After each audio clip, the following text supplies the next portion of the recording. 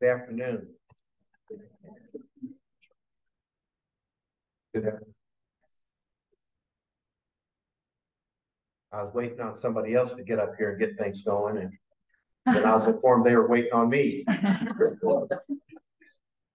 So can I pick up just a little bit better? Thank you. We're glad that you're here. I'm Dewey Williams. I'm the pastor here at Mount Bright Missionary Baptist Church. We're glad that you are here. We hope you feel comfortable. We want you to make yourself at home. Kick your shoes off and relax and just enjoy all that's going to be shared. And we're glad that you are here. If you need to use the restroom, they're out this door. There's a women's restroom right here, another one down the hall, and men's is down the hall. And so feel free to use the restrooms as needed. At this time, I think Beverly's going to come and she's going to do what's next. Yes. And I think that I step out of the way and they'll just carry on. Thank you very much.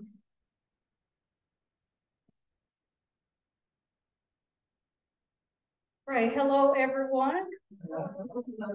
Thank you all so much for coming out on this kind of chilly, wet day. We understand that there are many other places you could be, but you chose to come share time with us, and we are mighty grateful for that. I see lots of friendly faces, and I'm learning people, and we're just very blessed to have you here. Before I do the introduction, I'm going to follow my assigned task and let you know that the Burwell School will happily receive your donation here. If you have cash, if you'd like to use your card, Miss Emma will receive it there. I think she has a clover. My task this afternoon is to introduce our guest speaker. And I'm very honored to have the pleasure of doing so. We met some time ago, I think maybe 2018, and we've had a speaking engagement together. And this is a person that I have described as tried, true, and blue North Carolinian with a hint of red. Dr. Sheila Smith McKoy is a native of Raleigh, North Carolina. She received her Bachelor of Arts in English from North Carolina State University. Her MA in English from the University of North Carolina in Chapel Hill, that moderate color blue. And her PhD in English at Duke University, that deep colorful blue. Dr. Smith McKoy honored the university, Duke University that is, by becoming the first African-American to earn a PhD in English from that fine institution in 1994.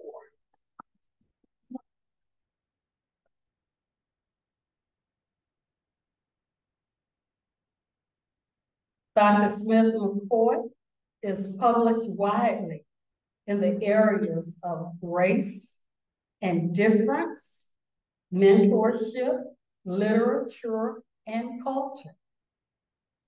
She is a trained mediator. She specializes in restorative justice practices. We need you in the board. And she brings this lens to her ombuds work with colleges and universities.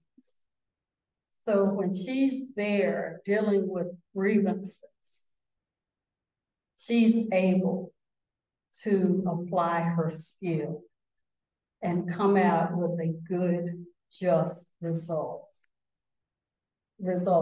She also regularly contributes to peacemaking efforts in her community by serving as a voluntary mediator in the San Francisco Bay Area.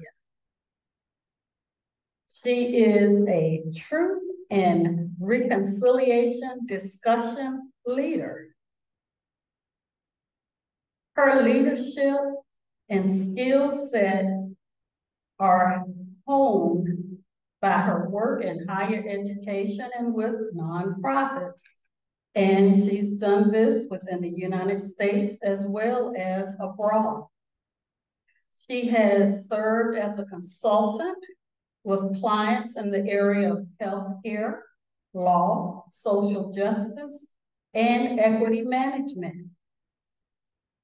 Her international engagement work includes creating and sustaining partnerships between higher education institutions in the United States and international universities, as well as non-governmental organizations. And that's not all of who she is.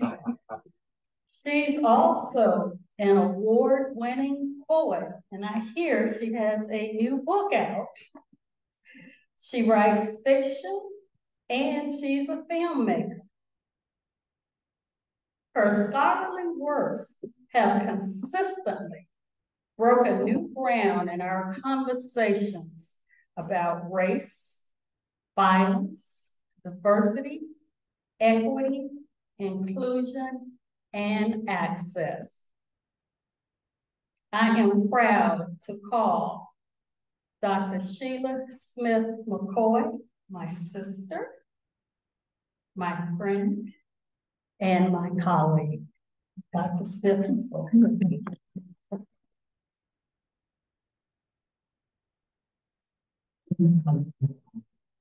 Yes, ma'am. It's my pleasure to be with you here today. I'm grateful for Mount Bragg Baptist Church. Thank you, Reverend Williams, for hosting us, and for the Burwell School Historical Commission. So if you are a commissioner, could you just raise your hand so we can recognize you, and thank you for your efforts. Thank you so much. We're here to talk about Elizabeth Keckley, whose legacy is still something worthy of a wonderful narrative, even now, many decades after she has died. And I'm just privileged to be a part of this. I want to recognize also Elizabeth Woodman, who founded, Publishers. Elizabeth, if you could raise your hand. It's her fault that we have 2 volumes focused on Elizabeth Keckley. This was something that we dreamed of in 2012 and finally came to fruition in 2016 and 2017. She said, Sheila, don't you want to do a volume on Elizabeth Keckley? Oh, sure. And then I sent the thing and she said, this is more than 1 volume. We might not be able to do this, but I'm grateful that we had an opportunity to get both of those books out. And it's all because Elizabeth also believed in the work and life and legacy of Elizabeth Keckley. So let's please give her a round. So I'm gonna step out and find this thing out. And Jamar, if you could just go with me. Jamar's gonna be the slide. I also wanted to share just some of my work. One of the things that Judge Beverly did a great job of was saying where I was in the world. Those 2 Keckley volumes that you see there have been very meaningful in my life because Elizabeth Keckley is one of those narratives that you read who might not always hit home the first time. The narrative is very unusual in that it's not exactly a slave narrative. It was published in 1868. The war had ended. It's not exactly following that format. But you can see from what we'll talk about today, and if you were here for the William Bill Andrews lecture, you'll see that this was an extraordinary life. I also want you to notice that I have matched the color of those 2 books in my outfit. I'm also particularly happy about my last 2 publications, Teaching Literature and Writing in Prisons and my poetry collection, The Bones Beneath. We can move forward now. Let's advance the slide. Is Jamar there? Oh, okay. So I wanted to give you just a little bit of history about her. First, we know that she was born in February of 1818. We don't know that because she has a birth certificate. We know that because the person who so-called owned her family, who was also her father, noted it in his journals. Her mother, Agnes Aggie Hobbs, was born in 1786. Her father, Amistad Burwell, is depicted there. But she also had a father who was her mother's beloved, who she acknowledges in this work, George Pleasant Hobbs. Now, George was on that plantation, but he was in a neighboring plantation when they were together, and his so-called master moved to the territories. And it was a real breaking point in Elizabeth Keckley's life. He doted on her. And one of the first things that we see in her narrative is that the mistress of the household asked her mother, why was she carrying on so? It's not as if he was anything special. In other words, he was just a slave to leave. What we also want you to know about this family is that they were literate. Now, as many of you know, it was illegal to teach people who were enslaved to read, but Keckley was literate. Her mother was literate. We have a letter represented from her slave father, George, who had written her a letter. And we also have other mementos of this life. So that's one thing I want you to be aware of, because one of the crucial complex things about the Keckley narrative is that so many people tried to prove for so many years, up until 1936, now she died in 1907, that she didn't actually write this narrative. So it's important for you to know that she's at least a second generational literate person. This is unusual, and it's a point of history that we haven't talked as much about that I would love for us to. At the age of 14, as was the custom, when a family member got married, they were often gifted enslaved people, and she went with her brother, Robert, and eventually Robert and his wife came to Hillsborough, and they founded a school that became the Burwell School, that the historic site is here, 1835. She was actually in Hillsborough for about 7 years. We want to move forward just a little bit here. She was the only person who was their servant. Yes. I'm sorry to interrupt. Could you speak up a bit for me? Sure. Is this better? Okay. She actually was the only person who was serving in a servant capacity in that household, even while the school was there. So it's important to know that this was a difficult job for her while she was there. The Burwells were friends and neighbors with William Bingham. William Bingham was a school teacher. He was known for being particularly cruel. And Keckley was known for being particularly imprudent. She worked very hard and she didn't mind telling people. And one of the things that was a strife in that family was that Anna had a very fraught relationship with Elizabeth. Elizabeth was beautiful. She also was creative. Anna did not see herself in the same light. And one of her desires was that Keckley would not be imprudent. And so they decided to have this neighbor, Mr. Bingham, beat her. If you've not read the narrative, it's written in such a way that's almost harrowing. One of the things he asked her to do as she is putting his infant to bed is to take down your dress so that I can beat you. Let me give a show of hands for how many people have actually read the narrative. So everybody's here. And she refuses. She says, you have no right to beat me. And if you do beat me, it's because you bested me. And they decide they fight. He ends up besting her that day and beat her brutally. Now, this is also different from the tradition of the slave narrative as we know it. If you're familiar with many slave narratives, there are references to brutal beatings, not always with women involved. And most of the time, the women do not fight back. Keckley not only fought back this time, she fought back every single time she was affronted with this kind of violence. This is the kind of thing that you see happening in male slave narratives. So if you're familiar with the narrative of life of Frederick Douglass, one of the things he talks about is this major battle. This is the moment at which he becomes a free man after he bests this man in this battle. So the fact that Elizabeth Keckley is doing this, we're going to come back to later because she really is confronting some narratives that were taken to be true, and she's living in a different way. The school is founded, and in 1836 is when this first meeting happened with Bingham. You should know, if you have read the narrative, you will. If you haven't read the narrative, he beat her again. The next time he got better ropes, they fought again. But when she did not succumb, she never gave up her fight, even though she was bested. And those of you who read the narrative know that he was moved to the fact that he said he would never touch her again. The strife between Anna and Elizabeth continued. And so the next culprit was her brother, Robert. I believe that Robert knew that he was her half-brother, which is one of the reasons why there is no evidence of any sexual assault going on in that household. I will give him much credit for that. However, he also took up the mantle to beat her. She wanted to know what was going on. She demanded to know why she was beaten. He beat her with an oak stick.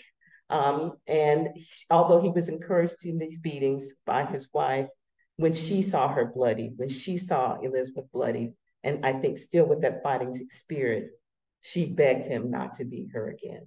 That was not the end of her troubles. By 1838, she was being raped by Mr. Kirkland, Alexander Kirkland. You should know that he was of a different social hierarchy. He was higher in the social hierarchy than were the Burwells. If Robert had wanted to do anything about it, it would have been impossible. On the other hand, because she was enslaved, any children born of that union, if one would call it that, would be increasing his property. One of the things you should also know about Alexander Kirkland is that he was 6'8" and quite heavy. There was no way she could have defended herself. And if you look at the date, she was still late in her teens when these assaults were happening. This went on, it actually started when his wife was pregnant with their second child, when he started raping Keckley. The child born of this union, George, was much beloved by Keckley, and he will figure not only later in her life, in the formative of her life, but even after his death, he becomes an interesting figure, and I'll get to that. She was sent back to Virginia with this child when he was a few months old, and within a few months after that, Kirkland had died. And so that might be payback. Was that the payback from the universe? I like to think so. Let's move on. Eventually, she is gifted to her sister Anne, who married an attorney named Hugh Garland. Garland was quite an interesting character in the sense that he was supposed to be a successful lawyer. He never really was. He wanted to be a writer. He was never really successful at that. He did have an awesome library, though, that was actually valued at about $600 at the time of his death. They moved to St. Louis, where you could imagine what St. Louis was like. Quite a different style of life than in Virginia and then in Hillsborough. And in St. Louis becomes a formative year for her. What you might want to know about Hugh Garland is that he was defending the so-called owners of Dred and Harriet Scott. So when Dred and Harriet Scott sued for their freedom, he and his partner were the attorneys of that couple. We can move forward to one. This is a picture of Keckley, the oldest picture that we have in terms of her appearance. And the other thing you should know about her, which is unique to her and whether male or female slave narrators, is that she paid for her own freedom. So $1,200 in today's value, Margo, one more time. $42,540.28. Now, St. Louis was also unusual for her. Again, she finds herself in a household where she becomes the primary provider. The Garlands wanted to put her mother, Aggie, out to work. She was quite old. And Elizabeth said, please don't, I will work.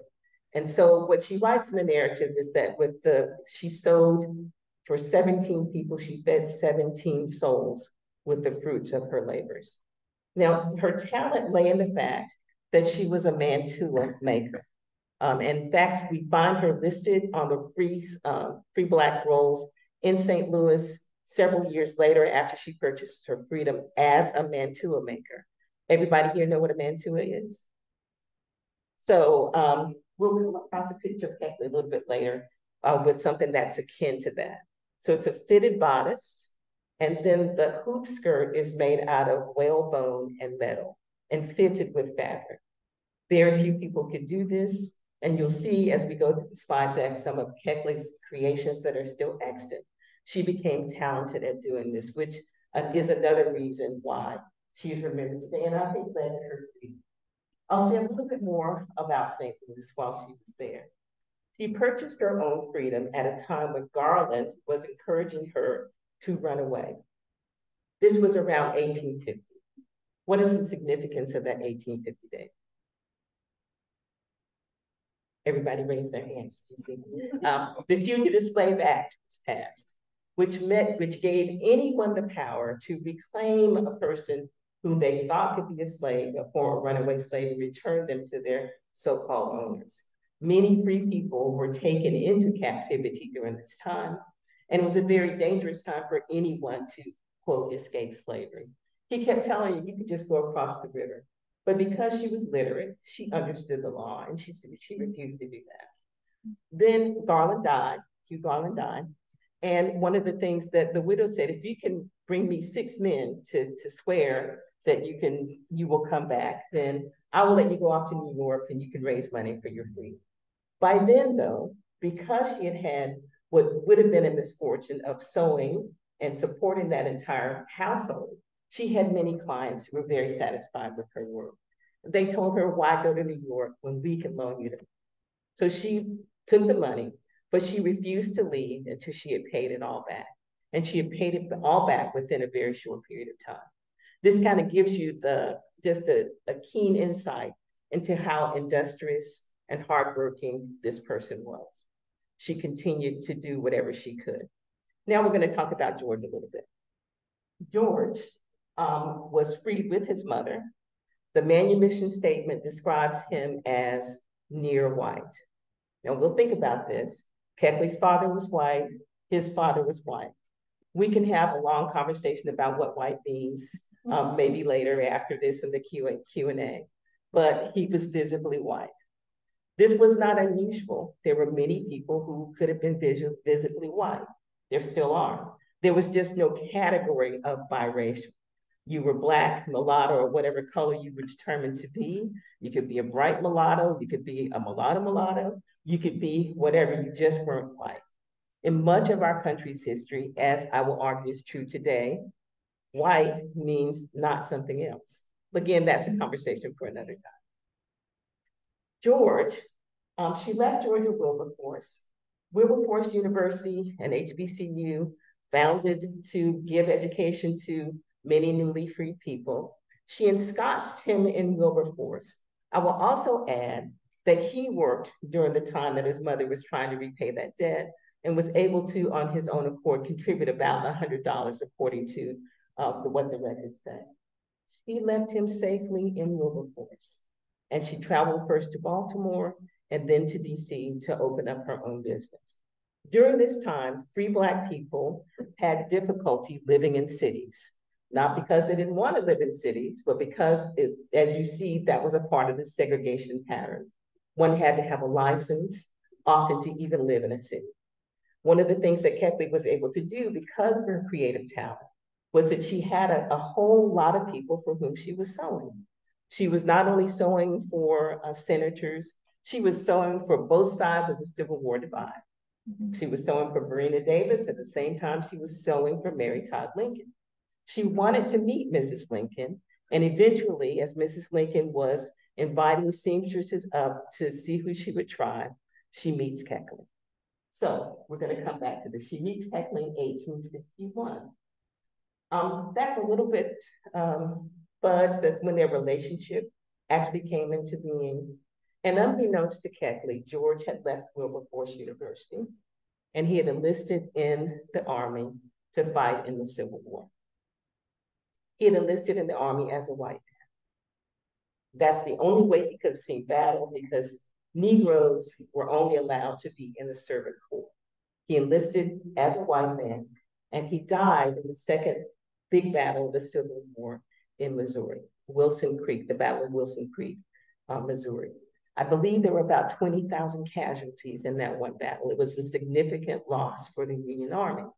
This will come back later, so put a pin in the fact that George is there. Now, we know that Mrs. Lincoln, as Keckley said, she was not a well-proportioned woman.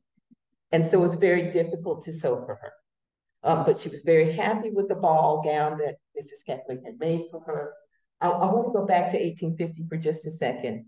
Up until 1850, she was Elizabeth Hobbs. She married a man who claimed to be a free man, who had followed her from Virginia to St. Louis, took his last name, but they didn't stay together very long. She said, quote, he was dissipated. and she had no further use for him. So when she moved to DC, Baltimore, she was literally a free woman in every sense of the word. George is killed in the Battle of Wilson's Creek, as I said. And we know that Mrs. Lincoln had a very difficult losses of her own shortly thereafter. The first child died in the White House before Lincoln died. Keckley was one of the few people who was at that baby's bedside when he passed. One of the other things that you should know, they were not only bound by that common loss of a child, but both of them are very interested in the spiritualist movement. This is something that needs to be further investigated. But the spiritualist movement was that movement where there was a lot of interest in mediums and seances, in table knocking, in ghost writing, and both of them were aligned with that movement. And there were many people who were around with that movement whose names that you would know. Sojourner Truth moved to Battle Creek, Michigan, not because she wanted to go to Michigan, but because it was a spiritualist community. There's some indication that Harriet Jacobs may have been peripheral to that movement. We don't, that's another area that I would love to read. She knew Harriet Jacobs very well. She also knew many of the people that you're familiar with. Frederick Douglass was a personal friend of hers as well. And so there were seances at the Lincoln White House. How many of you didn't know that? There are pictures of the seances at the Lincoln White House. They were not the first to have seances, but they were the ones who had the most seances. So one might imagine they were trying to really connect with those lost sons that had left them before. The other thing that will be important about this is that Keckley was making enough money that she founded the Contraband Relief Association. Now, escaped, formerly enslaved people were defined as contraband. Talk about being defined as an object. They were called contraband. But she founded this organization to help the many people who were coming north with nothing. This became really a prudent move on her behalf. The other thing that she did was to make sure that she carefully indexed who donated to that. The Lincolns donated to that, Frederick Douglass donated to that. She made a significant contribution to the Contraband Society. At the time that she was at the height of her dressmaking business, she employed about 20 women, other Black women who she was training to be creators like she was. Now, she didn't call herself a dressmaker. She called herself a modiste. She was the designer and the creator of this work. Lincoln is assassinated in 1865. It was Mrs. Lincoln who wanted Keckley to be at the White House during that time. And later she would give Keckley the very cape that Lincoln was wearing when he was assassinated.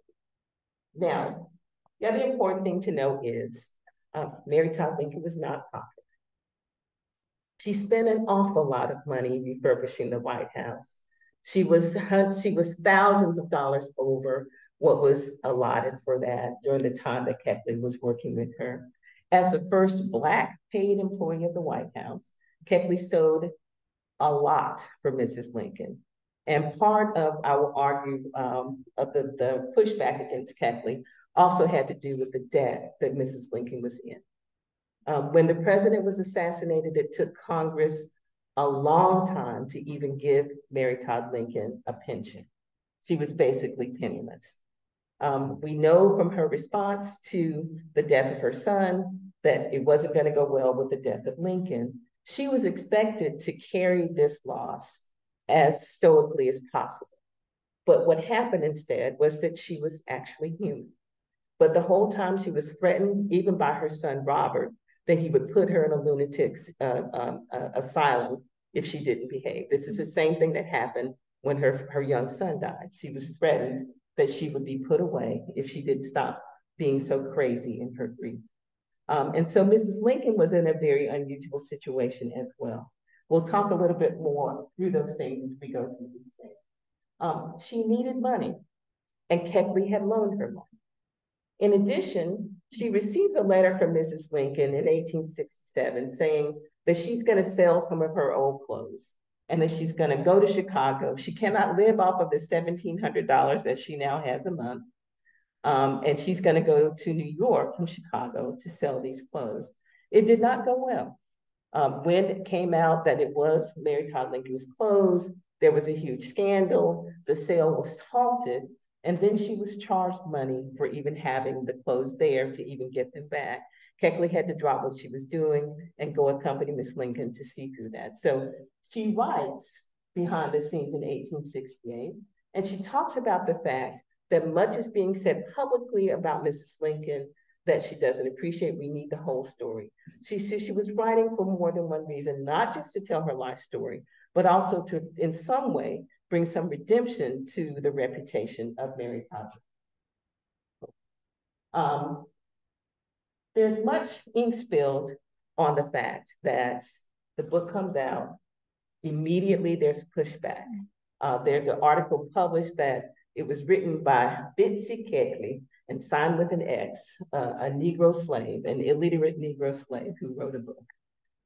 Then the talk was that abolitionists had written this book. Never was it even imagined that Elizabeth Keckley wrote this book. Indeed, it got so bad that people even questioned that Keckley herself existed. Luckily for us, there are other records that suggest otherwise. There's Mrs. Lincoln stopped speaking to her. We do not know the backstory there. Certainly she was embarrassed by all the pushback, and we'll talk a little bit more about that. But the other side of it is that Lincoln herself was a bit powerless. She depended on other people for everything she got.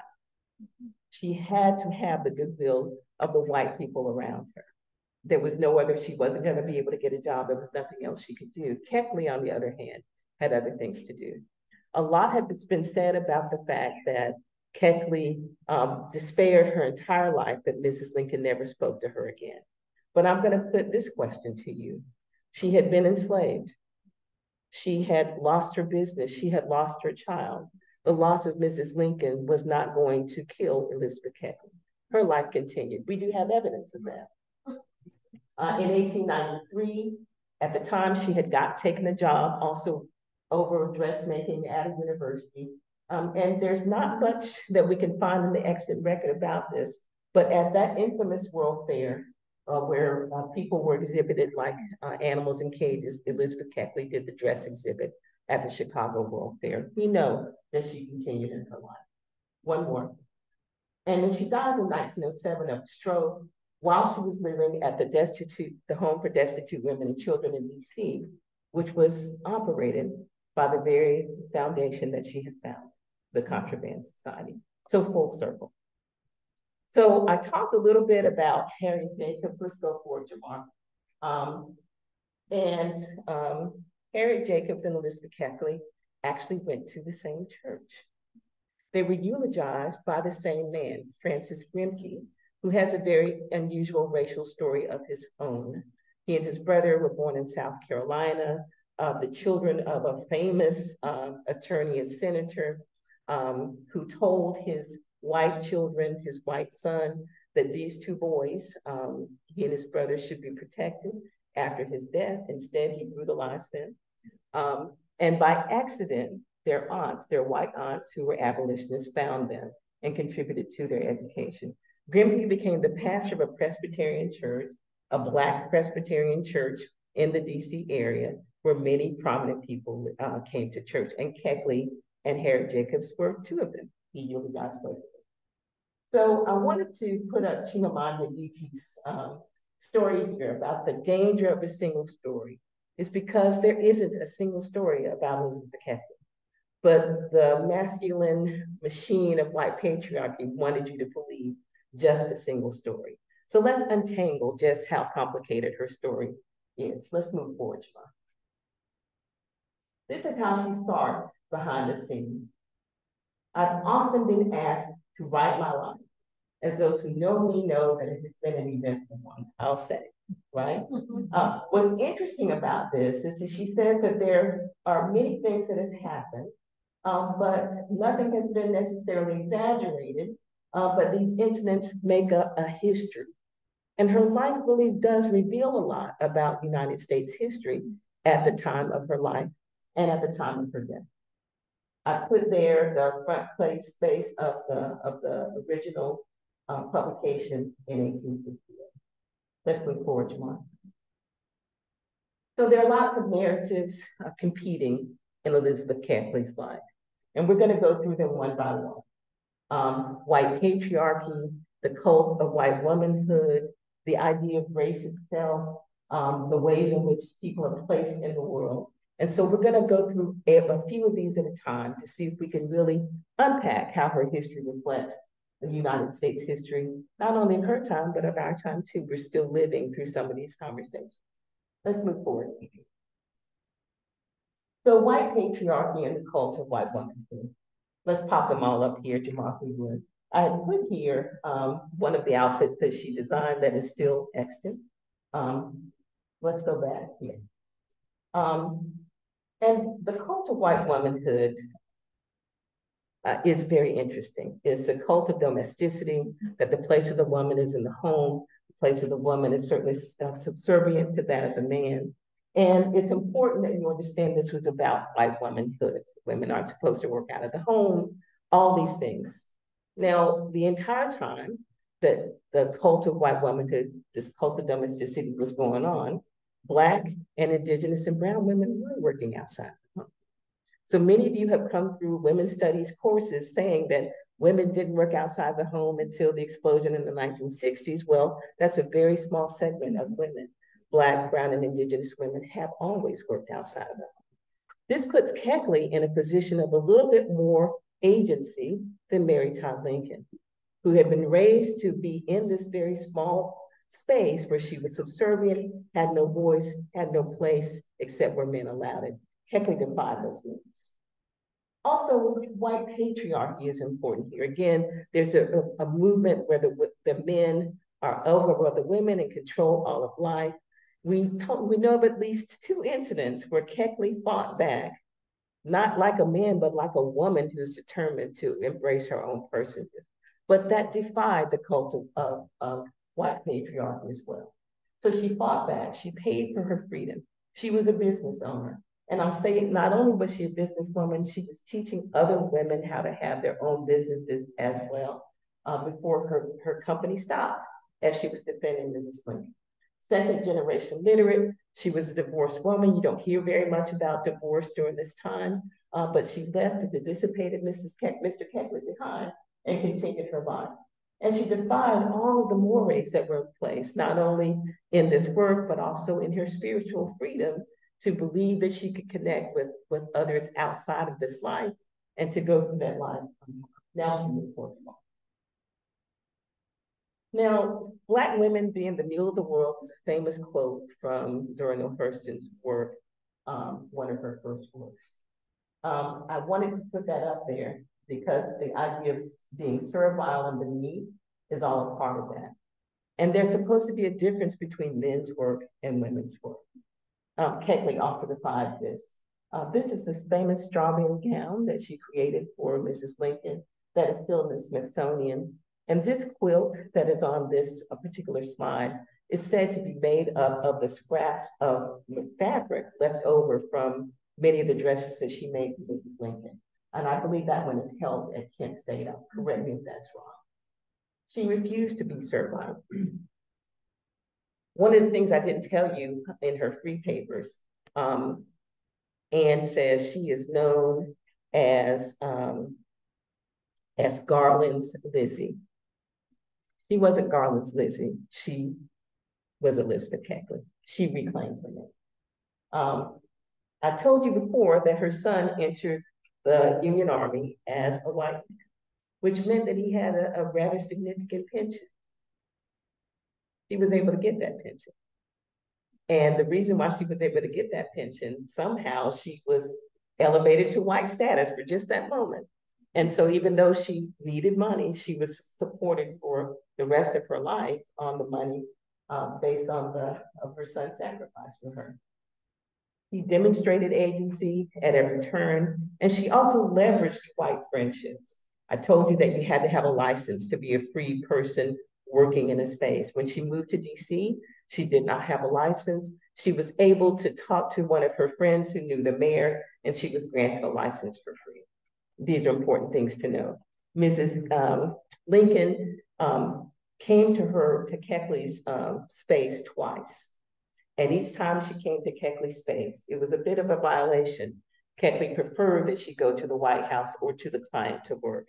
And every time Mrs. Lincoln came to the space, Keckley got something out of it. One of those times she got an audience to hit the inauguration for her and someone else. The legal acumen she just demonstrated not only in not escaping so that she could be taken back into enslavement, but also to have the presence of mind to apply for her son's pension as a white woman. And she trained other Black women to find these divides. It's important to note that although she is not touted as a leader, she was definitely a leader in many of the things that she did. Let's move forward, Jamar. Here are two other things. The one on the right is at the Smithsonian. I'm very aware of that. And so the fact that if you ever go to the museum, you'll actually be able to touch a Keckley creation is necessary. The lost cause and racial violence and racist being. We are still trying to figure out race in this country. And when we talk about going back to the way things used to be, it was still a quagmire and a mess. We still have not defined these things well. I say this often, and I'm going to say it again today. If you are human, please raise your hand. Okay. Raise your hands high. Is there anybody who did not raise their hand? Okay, everybody, all the humans, put your hands down. Is there anybody who's not a human? If you are human life started in Africa. And so the idea of race is a power play. It's a hierarchy play aimed at maintaining power. It has not worked very well for many of us. It certainly has not worked very well for women. Keckley was living in that quagmire, and she continued to live in that quagmire. The one interesting thing, and something that actually when I was in graduate school reading this narrative for the first time, was something that I was taken back a bit. She talked about her Black and white family and loving them equally. She even describes visits to the white part of her family, who were people who claimed to own her, the children that she helped to raise. When Keckley was just 4 years old, her first job was to take care of the baby. And she's 4 years old. How many of you would give a baby to a 4-year-old? She was expected to keep the flies out of its face and to keep the baby rocked so it wouldn't cry. Unfortunately, the baby came out and she thought that she should just use the fireplace shovel to get it back in place. That was her first beating. But you put a 4-year-old in charge of the baby. The expectation was unreal. But what we see here is that she was able to love these people, and she included that in her narrative. She loved the Lincolns, not just Mrs. Lincoln, but President Lincoln. When Richmond fell, this is remembered in the book, she was able to walk into the State House where Black people have been to be going in Virginia, and to step where she was days before it would have been illegal for her to be there. She claimed that space. She had the nerve to have joy and entrepreneurship and to live a life outside of the domestic space. She never married again. We don't know if she had loves in her life, but we do know from descriptions from Frances Grimke, her pastor and eulogist, that she was happy and a possessed person, despite the fact that people claim that the divide of losing Mrs. Lincoln ruined her life. She ignored those North-South divides. I'll go back to this. There was a statue of Robert E. Lee that was created when the Union won. And she went to see the statue. And what he was wearing was a gown that she had sewed for his wife, which is also funny in its own right, that Robert E. Lee would be captured wearing a gown that Elizabeth Keckley designed. She, in fact, defied every stereotype assigned to her and continued to do so. Let's move forward, Jamar. This is her grave site now. It was moved to this site many decades after her death. She died in 1907. She had been working still at the university teaching, had a stroke that rendered her unable to sew anymore. And for a while she lived as a boarder, but she died of a stroke in 1907. The eulogy that Grimke wrote for her talked about her beautiful, vibrant spirit, how she always had a smile on her face, how, of course, she was also well-dressed. But I want to put a pin in something. As late as 1936, An article came out in the Minnesota Journal of History claiming that Keckley didn't write that book, that Jane Swinston wrote that book, who was an abolitionist writer, a contemporary of Keckley's. There's no evidence that they met each other. But the letters that were exchanged between Francis Grimke and the person trying to find out clearly thought that Keckley didn't write the book, that she didn't exist. So even in 1936, decades after she died, there's still people trying to erase her. But she's a little bit immortal, and they haven't been able to do so. Because of that, and because of the fact that the Burwell was here, she will always be remembered.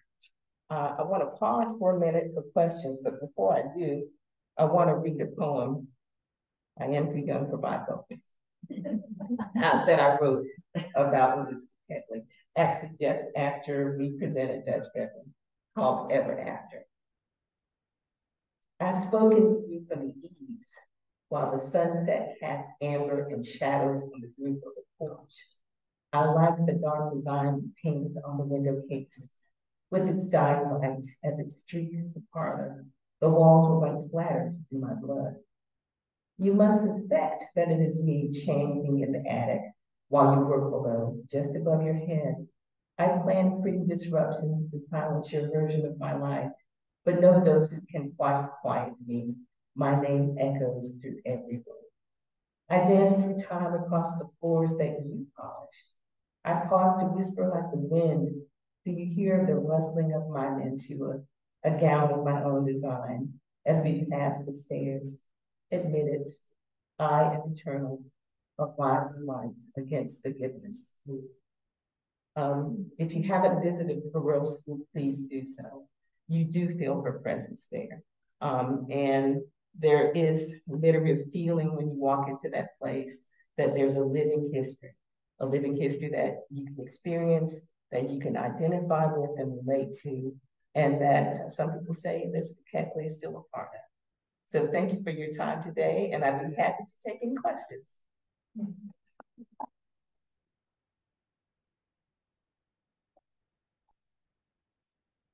Any questions? Yes. I have more of a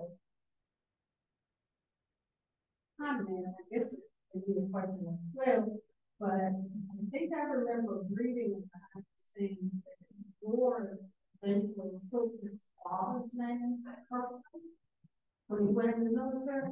So that's even more profound that Keckley had the last name Keckley and claimed the pension for her.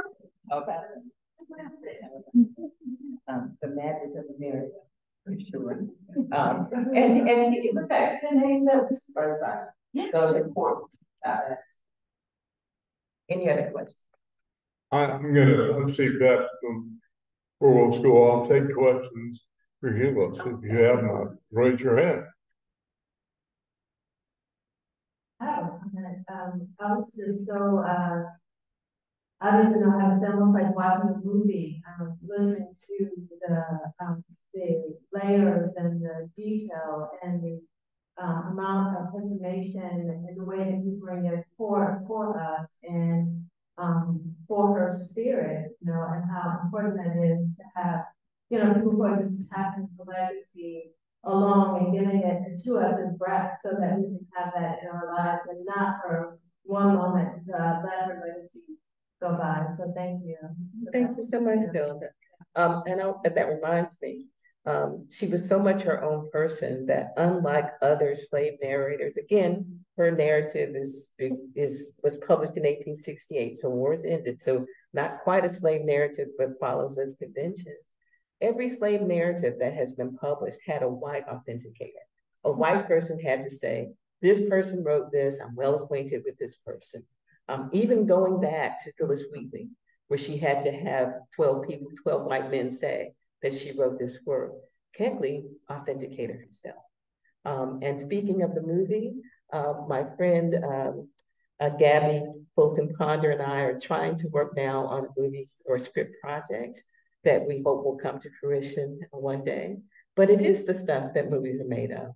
Certainly it is. So thanks for saying that. So it's through the Burwell of Hillsborough, that her information is seen or alive here in Hillsborough? So when you came to the church, you turned at Burwell School. Right. That's the side of the school and where she was enslaved for 7 years. And that family originated in Virginia. And then Keckley's spent, as you know, that circuitous route up to DC. But the book is available. Eno Publishers has a version. It's also available online. It's also held by UNC in its Southern Historical Collection as well. We'll be selling it today as well if you're interested. Okay, thank you. There was a question that day.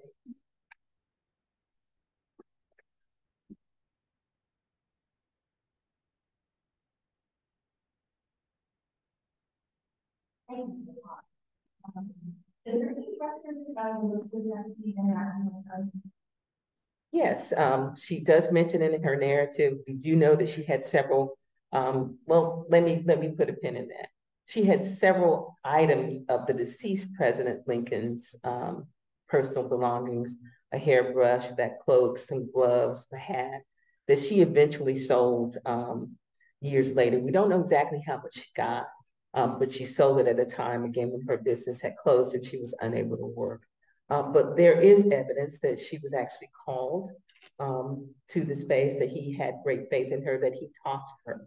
We know that she was able to get an audience. She had the glove that he used at his inauguration that he gifted to her. And we do know that he greeted her readily during those times, and she was present there during the morning of Tad Lincoln. So even outside of in the narrative, there is discussion of it, but even outside the narrative, there is evidence of that. I am a former board member for Burwell School, and I work now on the research. And we have a problem, and you are a professional, so I would like your opinion. But you could say that think about it. Okay. We, some of us, would like very much to add this name to the name of Burwell School. Burwell School is owned by Historic Commission, and it is called Burwell School in all of this, and has been past 60 years. But and talk about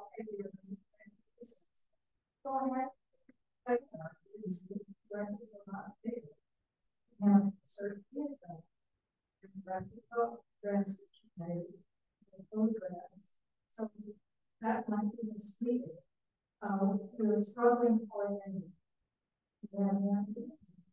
Well, wouldn't it be great if Elizabeth Keckley's name was on there? And I'll tell you why. Outside of the environs of Hillsborough, the Burwell School is not well known. Outside of the environs of Hillsborough, Elizabeth Keckley is immortal. And so the site as a school can benefit from being connected with that name in more ways than just the site living on the Burwell School reputation alone. Not that educating young women wasn't a wonderful thing, not that the Burwells didn't do good in the world, but it's the Elizabeth Keckley presence that brings people here more often than not. But this is North Carolina at a particular time in our history. And so I would also say that part of what needs to happen now is a real push to make sure that Elizabeth Keckley becomes a part of the curriculum of every school in North Carolina. It's a part of our history.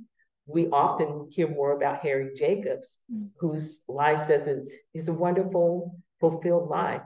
But Jacobs hid for 7 years in an attic before she was able to get to the safety of someone else bringing her to freedom. Elizabeth Keckley's story is a true American story, the America that we all pride ourselves as being a part of. And so if there's anything I can do to help with that, I'd certainly say it, but the legacy of the Burwell School will live longer and brighter than it does now with Elizabeth Keckley's name attached to it. That might be why she's haunting it. Let me just. Yes, sir. Thank you.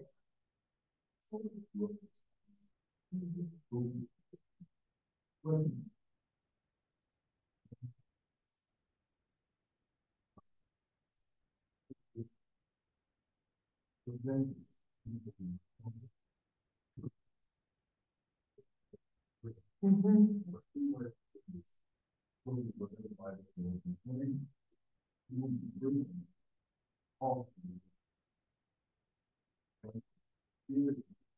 of a certain age, and then, you know, how is that scary? You know,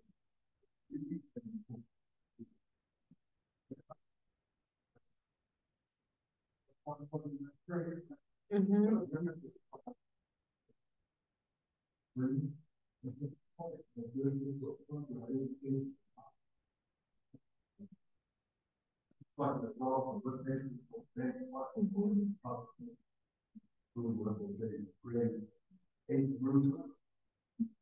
Let me be like Elizabeth Keckley and have no fear. And I'll say it all equates to race. As long as you believe that race is in this pot and never touches this pot, even though we have all these evidence to the contrary. Who would give their infant to an animal to nurse? Who would give their infant to an animal to take care of? Who would have a relationship, sexual relationship, consensual or otherwise, with an animal that bears children and say that they are not human? Who would see that you bleed just like I bleed and say that this is not so? And so my answer to that, sir, is that if you hide that long enough, you can keep the roots of race going. Every day, I am thankful for DNA surveys. I'll tell you why. At first, I was very upset to have my DNA out in the public space, but as a person who in this body is Black, some of my history was hidden, and I was never going to be able to find it. And all of my life, I knew that we had Native blood, and I would have been ashamed at one point in my life to know that I had blood that was European. But alas, I do, like every Black person in this country. And alas, every Black person in this country has some measure of other blood as well. After all, what is this blood quantum that we're talking about? Every day, people who think they're white discover that they have an ancestor who wasn't. And so it's very lucrative. Race has been lucrative for those who make money off of it every day. And as long as you can keep the roost going, the better off you are. The reason why I think this hard pushes on this generation is, and on higher education, the assault on higher education, the assault on Black and brown women in higher education, is all because people who are educated know more and vote different. And so race has always been a power play, and keeping this history a secret and buried is a part of that narrative. But it can only free us to know the truth. I found out last year that I had a relative that I will never know who fought in the Revolutionary War.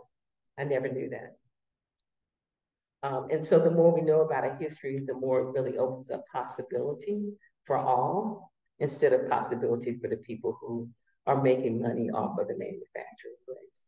So hopefully Elizabeth Keckley can be a part of the curriculum, and thank you very much for what you went through to integrate schools in this area.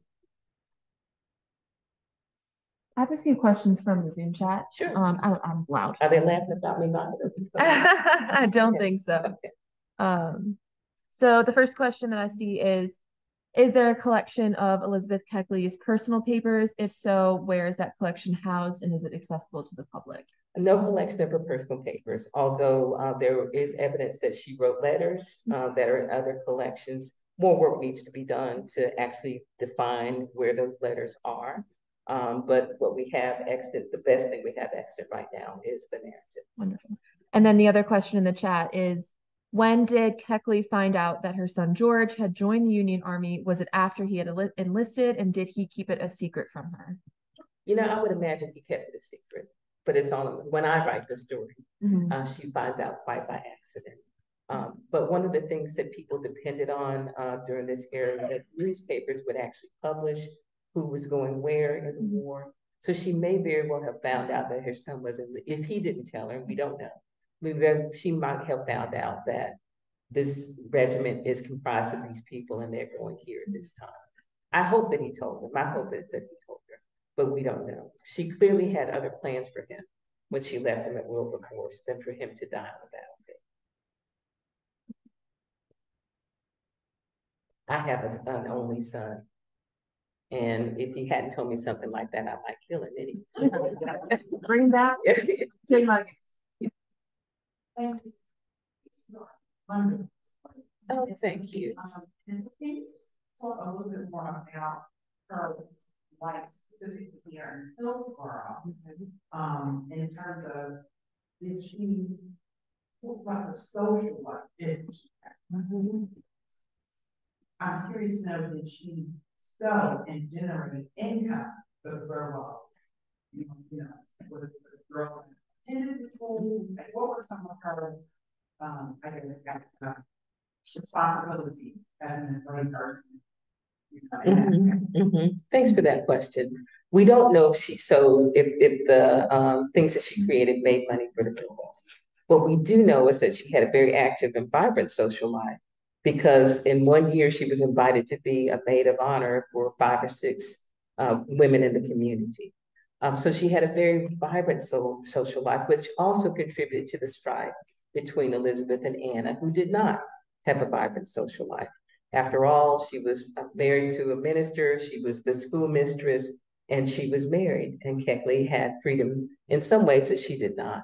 One would assume that because people had to pay for their children to come to the school, that they had money, and she very likely sewed for some of the women in the school, the girls in the school, but we know that she would have created something awesome for those weddings that she went to.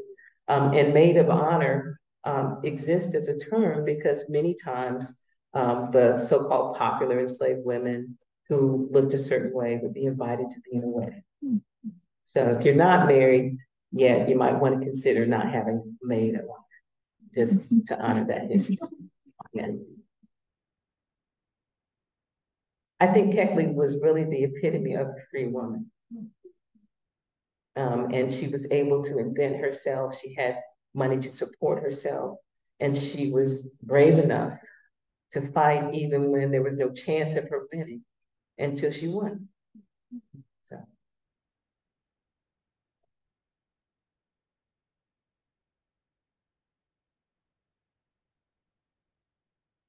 Thank you for sharing. We asked about writing. I know there is a garment that she has done at Burwell School. You mentioned Smithsonian and other. How many of her garments that she created do we know that are still out there that people can go and see the work that she's done? And then the second question is, how did you become drawn into her story? Oh, thank you, Reverend Williams. I think there are 5 or 6 of those garments still about, and the one at the Burwell School is a replica, correct? Yes. Yeah. So the ones held by the Smithsonian, and for a while, Kent State had some of her things. I believe Kent State is where this quilt is. I will be corrected if that's not true. So that's where that quilt is. But the other thing that we have to think about is after she left Wilberforce, she moved from place to place.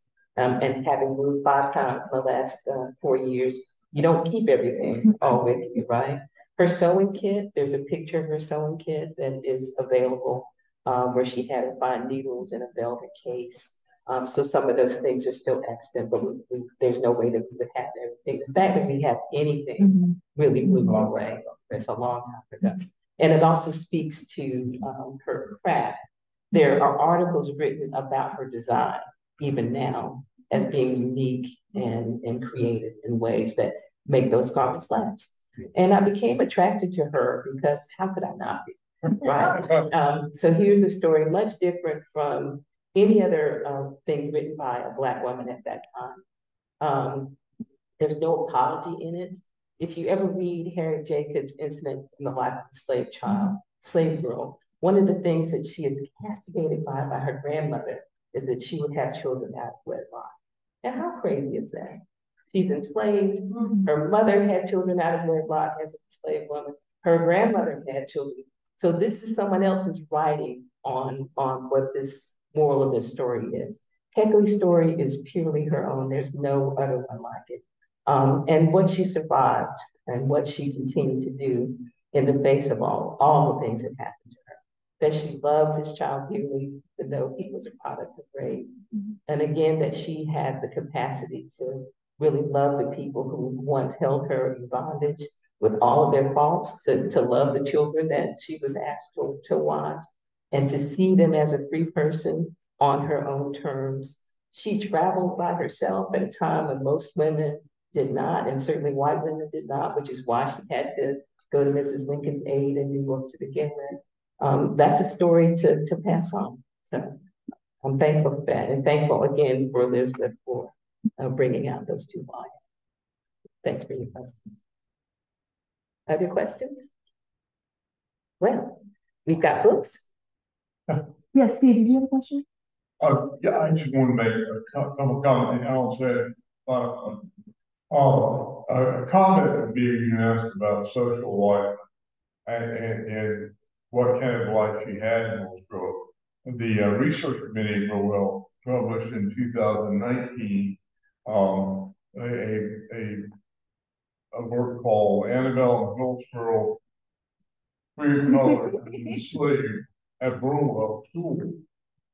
And certainly the rest of that slave community at Burwell and surrounding in town would have been a part of that community. So some of those things would be very familiar with Catholic, and it constitutes part of her African American color family. And we invite that. We do cocktail what we have Burwell, and it's kind of a shame flush. I want to thank you very much, Dr. I remember you shared with us in 2018 or 19. Yeah, and that was such a wonderful time. We did bicentennial in 2018 of Catherine's birth for the 200 years. And we had Jennifer Fletcher here, who's written, I think, the only real biography some time ago. And I guess my question to you was, I'm very excited that you're thinking about screenplay as a film. Do you know if anyone is working on an updated or expanded biography from the historical point of view? It seems to be so much information about it. Do you know if anyone's working on it? It's a topic seems to scream for an author, a biography, an updated biography. Yeah. Well, Pleister did such an absolutely fantastic job. It's going to be hard to top. One of my disappointments about the two collections is that we wanted one of Pleister's chapters in it, and we couldn't get permission from the publisher. But I did talk to her at length about that. And I'm not sure who's working on it now, but there are questions that I'd like to have further research on. There's a discrepancy in how tall she was, for instance. She's described as one place as 5'2", which even I'm taller than, and in other places, a tall woman. Now that could be that people are just taller now. Maybe I was tall in the 1800s. But I would love to have a more fleshed out view of what that was.